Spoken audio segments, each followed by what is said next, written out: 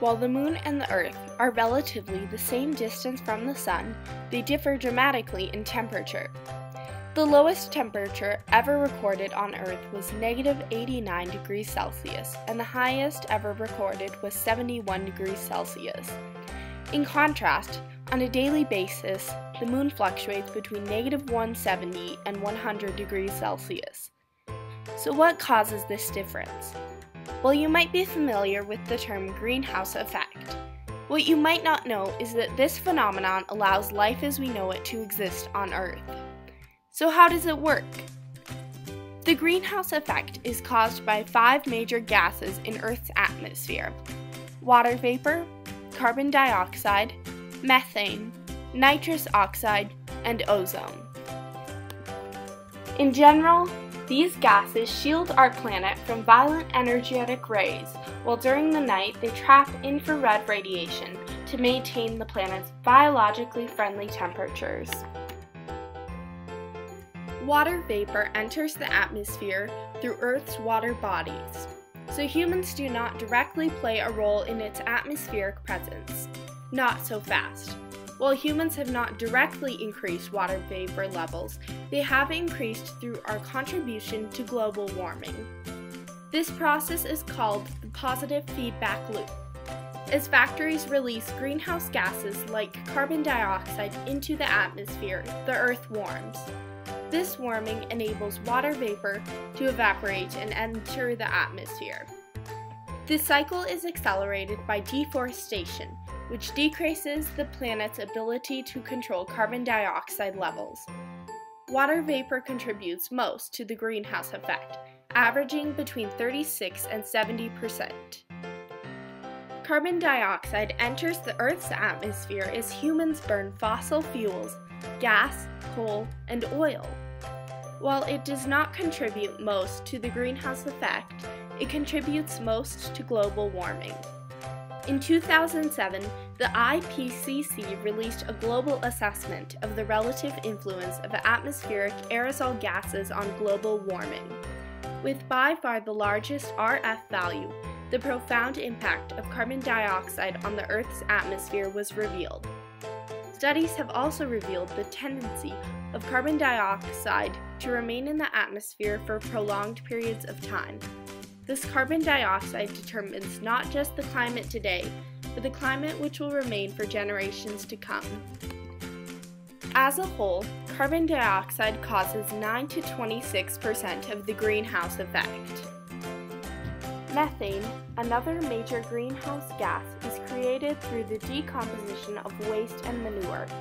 Thus, an increase in the cattle industry has contributed to rising levels of atmospheric methane. In addition, methane is one of the most powerful greenhouse gases.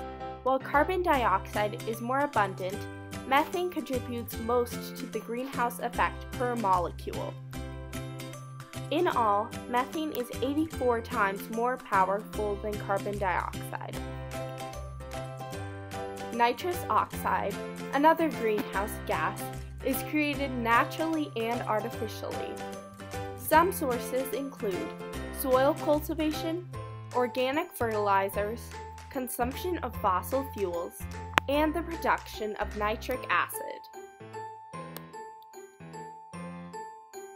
Finally, ozone is produced most commonly in the stratosphere when solar radiation strikes oxygen, as shown in step 1.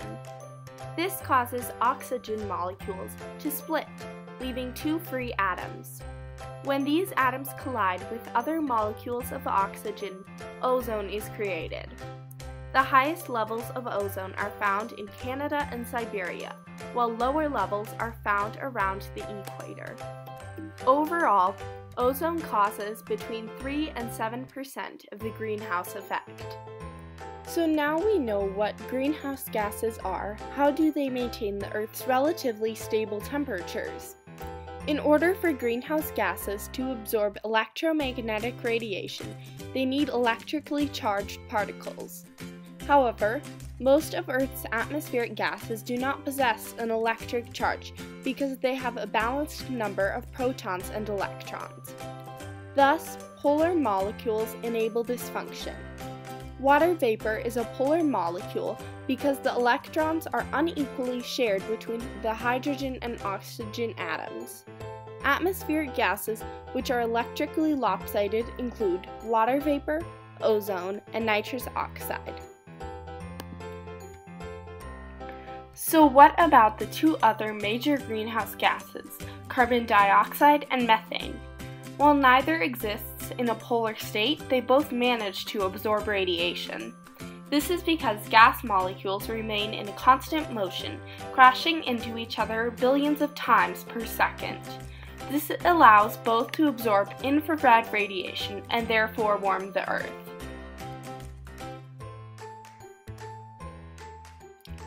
Why does the greenhouse effect matter in our everyday lives? Since the beginning of the Industrial Revolution, humans have contributed to the greenhouse gas concentration in the atmosphere, and the effect hasn't been entirely positive. Most scientists now agree that human expansion is a direct contributor to an increasing greenhouse effect and to global warming. The melting of glaciers and rising sea levels are some of the effects of global warming. If the trend continues, some major port cities like New Orleans and Miami will be submerged in water by the year 2100. How do we reverse this? Recently, 196 nations have signed a pledge to reduce greenhouse gas emissions. The goal of the group is to prevent temperatures from rising above 1.5 degrees Celsius in the coming years.